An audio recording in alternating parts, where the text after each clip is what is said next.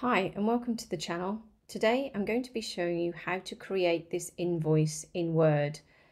With this invoice you can save it as a template to be used over and over again with simply changing the information in the center. So let's open a new document. So with my cursor at the top here, I'm just going to press the return key a few times, then go to Insert, Table, click on the drop down, click Insert Table. And up here, we're going to insert 5 columns by 10 rows and press OK. You can see our table's been inserted. So I'm just going to select it all by clicking on this top left square, go to Table Layout, and in the height here, I'm going to select it all, press 1 and click Enter. You can see now I've expanded those rows so they're a little taller to give us a little bit more space. But what I'm also going to do is to change where the text will go in my cells. So you can see they're currently at the top, which is where this blue shading is. I'm going over to this section here and I'm going to select center. And then at the top here, I'm going to insert some text. But before I do that, I'm just going to select these 2 cells, go to merge cells and select these 2 cells. And once again select merge cells. In this cell here I'm just going to paste in some text, and if you want to know about the font, then if I go to the Home tab, this is the font I've used and it's font size 14 at the top, but it's reduced down to font size 12 for this text here. And then over here I'm going to do the same, just paste in some text, and I'm going to make sure this is at the top of my cell. So select the cell, go to Table Layout, and select this icon here, align to top right. Now this might all look a little strange because of all the border lines, but don't worry, we'll get rid of all of those and only put in the ones we want to be selected. So we'll begin to put our text at the top here in this row, but before we do that, we're just going to move this line over, just hover over it, click and drag the line over. And I'm going to do the same with this line here. And then I'm going to select just these cells here because I want to make them even, and then go to this icon here, distribute columns, and they will even out those cells there. So I'm going to start putting in my text at the top. I'm going to miss out this column here because this is going to be a spacer column. So now you want to put all your items in this row here. You can see we need a little bit more space, so all we need to do is to grab this line here, hover over it until it changes, just move it over here. I'm also just going to move this over a little bit, give us a bit more space. But then to make sure that these are all equal, if you just select those columns there, go to Table Layout and select Distribute Columns. Now we can put the remaining text in here. Then we're going to leave a row and then put all our subtotals in here. Then these 2 cells we're going to merge, so click Merge. These 2 cells, just select them, merge.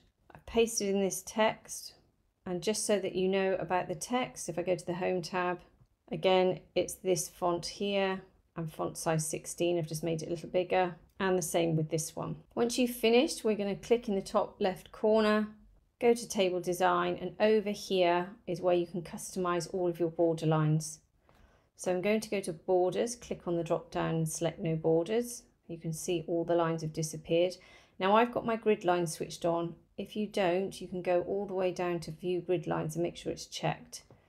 There you can see all of your grid lines just as a guide. They won't be printed or saved as a PDF, and we get rid of them at the end.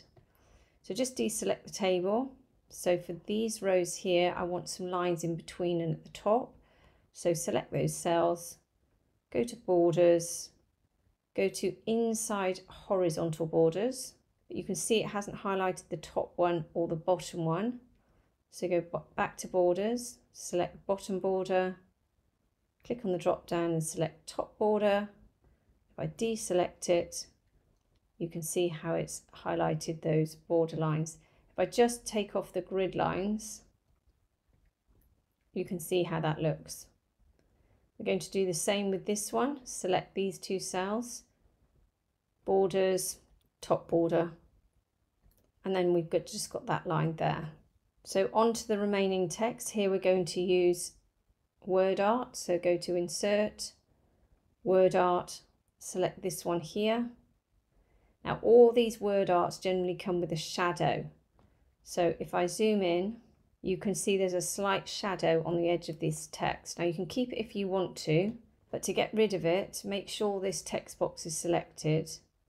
Make sure you're on Shape Format and go to Format Pane. Then go to Text Options, which is this one. Go to this icon in the middle. Go to Shadow. Click on the drop down and select No Shadow. And there you've just got your basic text. So in here, I'm just going to type Invoice. Just make sure it's selected. Make sure your cursor's not inside, because if it is, you won't be able to customize it unless you select all of the text. Go to the Home tab, click on the drop down and just select any font of your choice. I'm going to select this one. Then you can go to this icon here, which is Increase Font Size.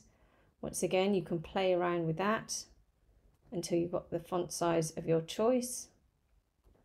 I'm just going to move my table down a bit, so put the cursor around about here and then just hit the return key as you go. And then it's good to line this text up with the edge of this text here. You can use your arrow keys. Once you have done, then you can move your up arrow key just to place it exactly where you want it. Just going to move the table up a little bit. Then we're going to insert the logo here. So go to Insert, Pictures, Picture from File, select your logo and click Insert. Once it's inserted, you won't be able to move it, so make sure you keep it selected. Go to Wrap Text and select in front of text, and then you can move it and resize it. Once again, it's good design to make sure it's lined up with the edge here if it looks okay, and then you can either line the middle up with the middle of this text or the top with this top of the text there. It's completely up to you, whatever works for you and whatever you think looks right. So in this case, I think I might move that up to be halfway between. Perfect. So for the text at the bottom, I'm actually going to copy this because I've taken the shadow off. I don't really want to do it again. So select it, hold down your Alt or Option key, click and drag, which is the quickest and easiest way to copy and paste. Then I'm just going to change the text here, and then I'm just going to go to the Home tab and just reduce the size of the text. Once again, I'm going to copy and paste this, deselect, move this over here. Then I've just changed the text and I've also changed the font. So if I click inside here, I've gone back to the original font here, whereas this one here is this font here, which is the same as the invoice title at the top. I'm just going to move this one down here and this one here. Now, the reason I've done these in two boxes is because I can move them around and completely customize its location as far or as close to this as I want it to. Once again, make sure the edges here are lined up. Generally, you have to do that by eye because often the margin between the two you can see is not the same. So even if we move this over to the right, sometimes these margins aren't the same. You can try it, you can select them both, hold down the Command or Control key to select multiple items, go to Layout, go to Align and select Align to Right, deselect, and if you're happy with its alignment then that's great, you can align them that way. I'm just going to move my arrow key down, move this down, perfect. So I'm going to borrow this one again, copy and paste it the way we did before, then add some alternative text. Then copy and paste it one more time. Then once again, I'm going to add that text there. Again, I can line all of these up, select multiple items, align, align to left. And then if you're happy with the placement of these two, you can always go to Group, select Group. Then you've got one group here that you can line up with the edge here. Use your arrow key to move that down. And the same with this one, you can group these two together, select them both, and then group them together. Then when you zoom out, and you're not happy with the placement, it's far easier to select a group and just move the group itself rather than each individual item. I'm just lining up this text with the edge of my table. So once you're happy with the layout of your invoice, it's important that you save this as a template.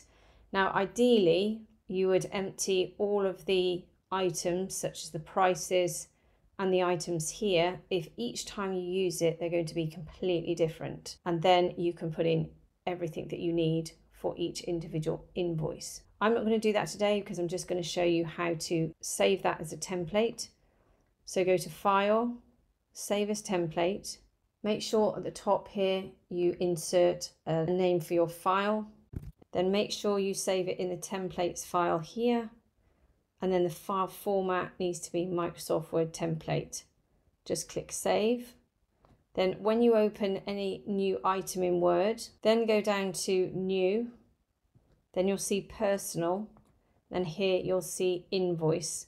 And this is your invoice. Looks a bit odd in the thumbnail, but don't worry, it will open just as you've formatted it. And then you just click Create. What will happen then is you'll change all of this, and when you click Save, it will ask you to save it as a completely new document, therefore keeping the original. So if you can't be bothered to do all of this, there is a link in the description below that will enable you to download this document. So I hope that's helped you today. If it has, please like and subscribe, and have a great day.